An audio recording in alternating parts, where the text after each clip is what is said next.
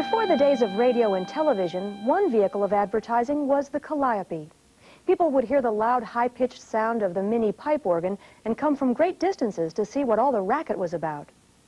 Dave Miner of Donaldson knows a lot about calliopes, but as you're about to find out, he has more than a one-track mind.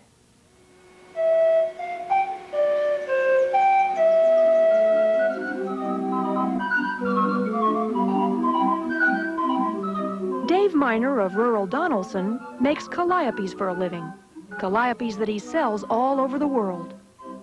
Well, as far as I know, we're the only commercial venture in the world today making real brass whistle air calliopes.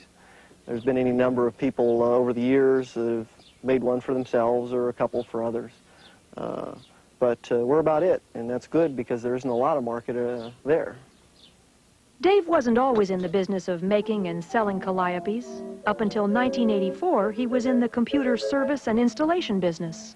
The idea for the business came from my dad, who built a calliope when he retired. And in talking to him, I decided there had to be a market. And against his better wishes, I quit my job and moved back and went into business. In his first year of business, Dave built, by himself, 11 calliopes. Since then, he figures Miner Manufacturing has built and sold somewhere around 200 Tangley calliophons. The Tangley calliophone was made in Muscatine, Iowa in the 1920s. And that was the most popular calliope ever built. They probably made 1,500 to 2,000 Tangley calliophons. That was their registered trademark. Those trademarks were abandoned when they went out of business in the 1930s. And I picked those up, and those are registered trademarks of Miner Manufacturing now. Today, Dave's primary job is taking care of customers, whether it's selling or shipping to them. Another employee takes care of the hands-on production of calliopes, from the building of the keyboards to the tuning of the whistles. Other employees are hired as needed to work on some of Miner Manufacturing's other products, like popcorn wagons. This Model T popcorn body is a custom body for a man in Michigan with a special Model T truck chassis. He's got a tandem axle chassis, and he owns a chain of grocery stores, so he'll use his popcorn truck in conjunction with his grocery stores for promotions. Has all beveled safety glass, has the perforated metal roof like a lot of the trucks did, and we make it all from scratch here. The other body to the rear is our standard body, which we've made. Dave has a catalog of 12 items that Miner Manufacturing either manufactures or sells. One of their more unusual products is this Otto accordion phone. This is not a reproduction of an old instrument. This is an entirely new machine.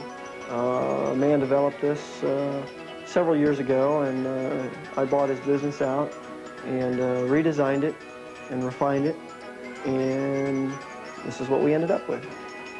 Well, what Dave does for a living is interesting enough. Dave's hobby is equally interesting. He collects trains. This locomotive is a Davenport diesel mechanical. It was made by the Davenport Locomotive Works in Davenport, Iowa. Trains a lot bigger than those you might find running around the Christmas tree. This one is one of the first pieces of rolling stock I got, and the first locomotive came from down near New Orleans, Louisiana, where it had worked a sugar plantation.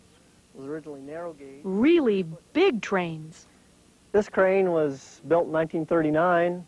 It's known as a locomotive crane. It's powered by steam, probably one of only a handful that still operate on steam anywhere in the country.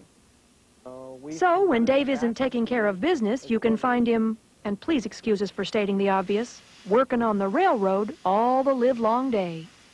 Well, this is just a hobby out of control. That's what I always tell people. But I tend to look at it one spike or one brick at a time. And when I'm driving that spike or laying that brick, that's what I'm concerned with right at the moment. And if you look either too far ahead or look too far behind and look at the whole picture, then it becomes overwhelming. So I just enjoy doing it, so that's why it's here. Like model railroaders who collect trains of a smaller scale, Dave felt in order to really enjoy his trains, he needed a town for them to run through. Thus was born the town of Minerville. Presently, Minerville consists of a depot, The depot is patterned after the depots on this line, the Chicago, Burlington, Quincy depots. A school. This was the last surviving complete building from the town site of Ely. A garage. No electricity. These were the first type of gasoline pumps. Prior to this, gasoline came in 5-gallon square cans, normally by the... And a mile of track that runs through 15 acres. So over the period of several years, I've regraded it, laid the ties and rails, and now the Fort Madison, Farmington, and Western is back in operation.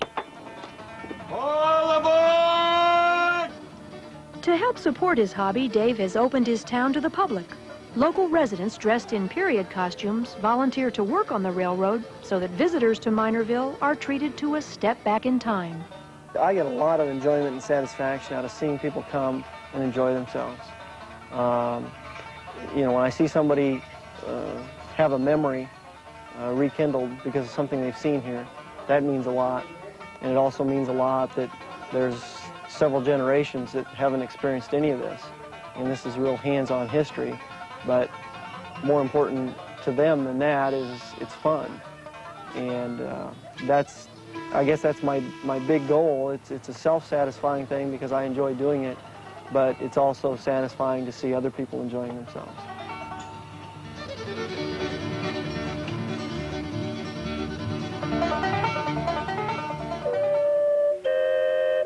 Once I want to do something, then I just do it. There really isn't any reason why anybody can't do anything if you just put your mind to it. It takes a lot of hard work, and I always tell people you don't have to be nuts, but it helps.